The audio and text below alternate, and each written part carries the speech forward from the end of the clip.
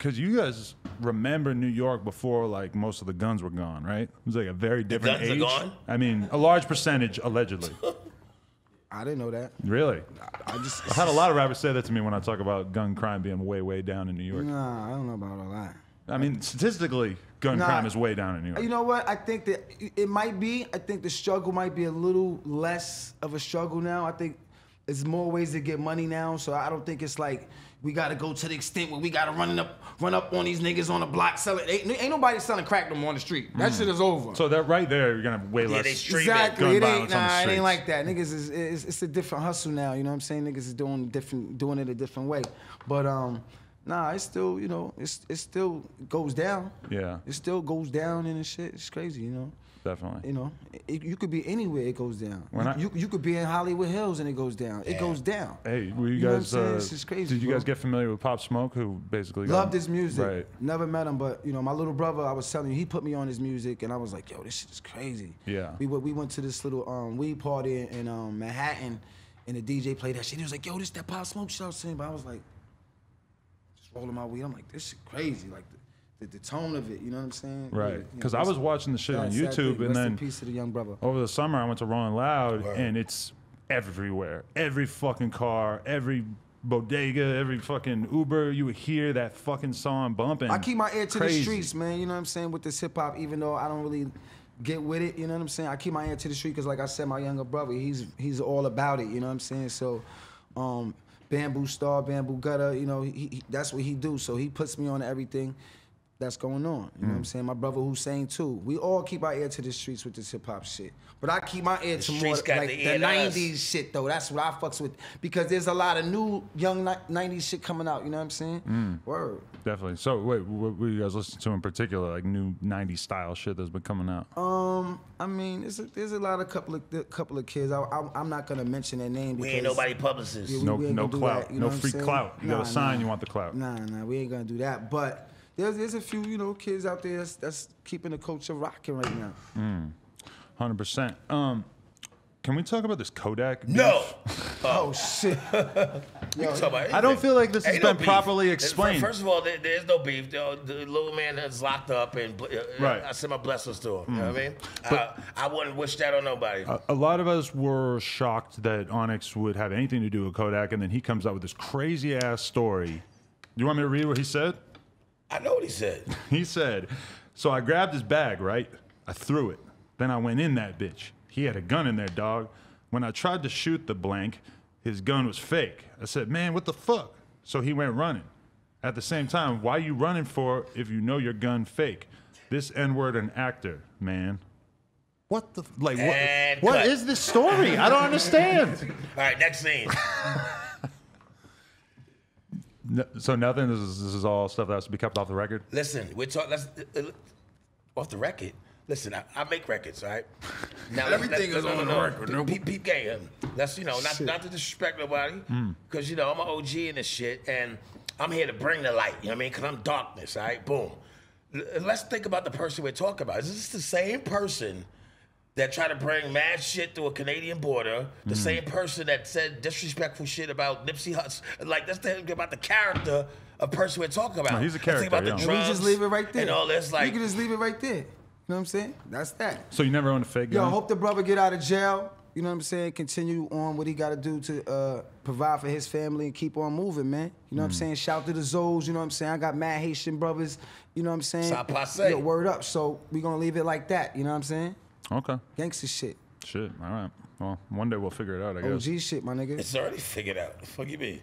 It's already figured out. But you supposed to ask those questions and you will get the right answer. See, and you got it. No, that's the fun So part about doing the interview. Move to the next situation. You know but there's been a lot of times over the years where you guys have had like very confrontational experiences with media hosts, and it makes for like amazing viral content. Yeah, it does. You definitely told Charlamagne to fuck off. Yeah, I mean, you know, Charlamagne, which is cool. We shook after the whole incident. And big up to the You know what I'm saying? Club. So, like, people don't know that. Like, after the whole shit went down, we took pictures and we shook. So if we were to shake hands after something that happened, the incident is there. You can see it, you can watch it, you can have fun, ha, ha, ha. But as real human beings, the shit got settled right there. it would like you wouldn't shake nobody's hand, take a picture with them, and still have beef with them, or have a problem. Not even a beef, even I have a touch of a problem with them.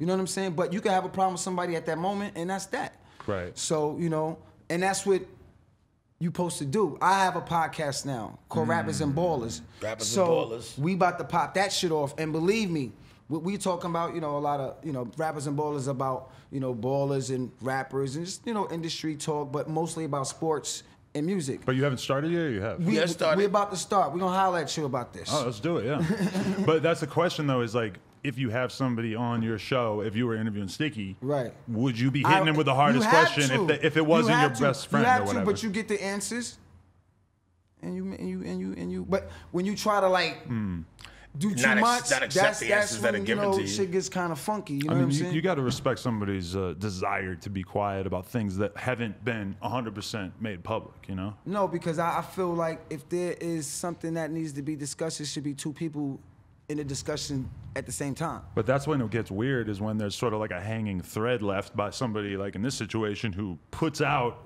his version of a story that apparently maybe was a real story, but but the other person in the story doesn't want to come out and say this is exactly what happened. The only time that there's a real story is when somebody is filming it. Then you know what is real. Other than that, nigga could just be saying any fucking thing. Right. You understand? Did you get your clickbait right there? There we go. Happy, right? Everybody's fucking happy now. No, that was good. All right. There we go. Okay, so in terms of, I don't even know what to do at that point. I'm saying, bro, you talking to the guy, man. Yeah. Yeah. 100%. I've been doing this shit since, man. I still feel blessed to be here to talk to you now. This is an honor to sit here and still be alive to talk to my nigga, No Jumper. This Onyx is in the building, my nigga, and we still rocking. Like, it's still love. We still get the love from what we did 20 years, 30 years ago. Still doing. It still makes people blood boil.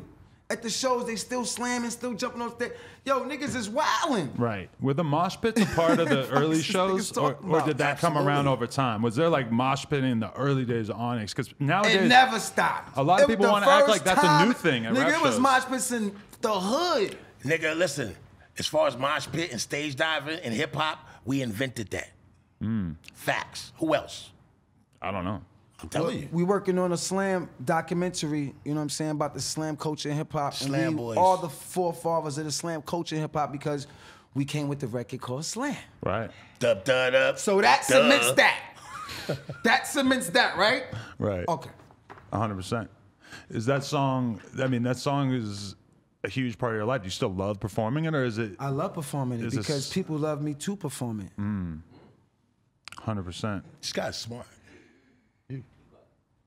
You just realizing that? Or No, I'm telling you. I'm telling the world. Nah, I just was smoking some of that Nick Diaz. He got the pre-rolls. Nick Diaz weed. Oh, that shit's crazy. You smoke it and you just want to beat the shit out of someone? Came here, yeah. Just, No, when you smoke that, when you smoke that Mike Tyson weed, you want to beat the shit out of somebody. Yo, Mike Tyson got some good weed too, though. Oh, really? We did the podcast. Yo, I left with the gift bag. I ain't even know no weed was in that shit. Oh, he I got that home, good. I said, yo, knockout. that shit was like weed. That shit was like weed gold. Really? It was like gold. Yeah, all kinds of weird designer waxes and shit like that. No, it was just some good flour. Like Wow. Tyson had it. Like, I mean, I don't know what they got now, but it was a good podcast and some good weed. Damn. You ever think about getting in the weed game these days? Nah, I mean, Yeah, we're gonna put out a strand. It's called Onyx. We got that sticky dro. yeah.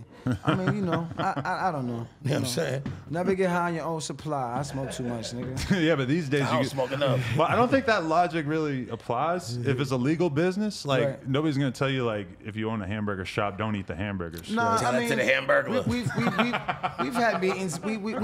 We've talked about it with the weed game. You know what I'm saying? But right now, I think it's kind of like over. I think it's oversaturated, man. You know what I'm saying? I think the players that came in already are in the game already. You know what I'm saying?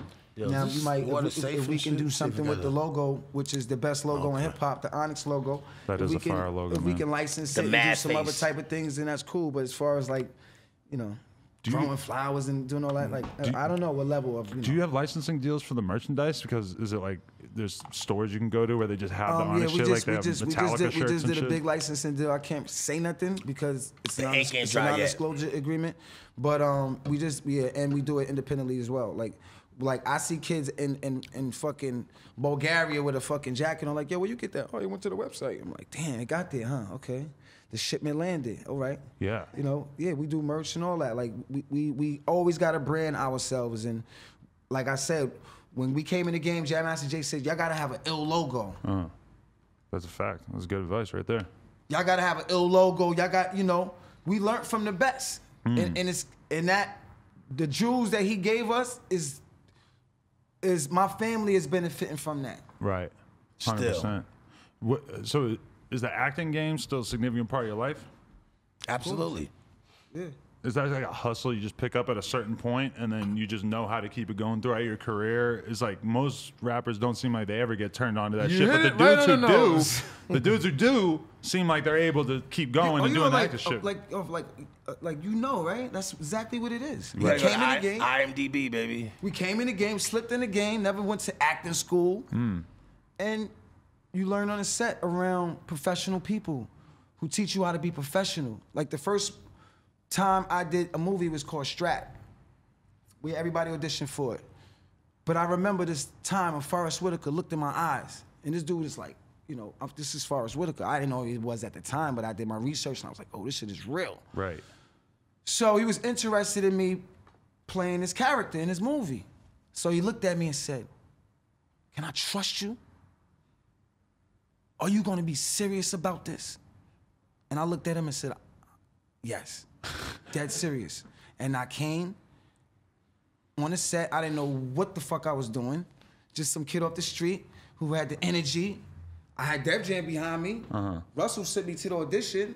So I had that rocket, you know what I'm saying? But it's just, and you keep doing it. He got in the game. Look at him. Blade all types of shit. You know, it's a hustle. Right. 91 movies later.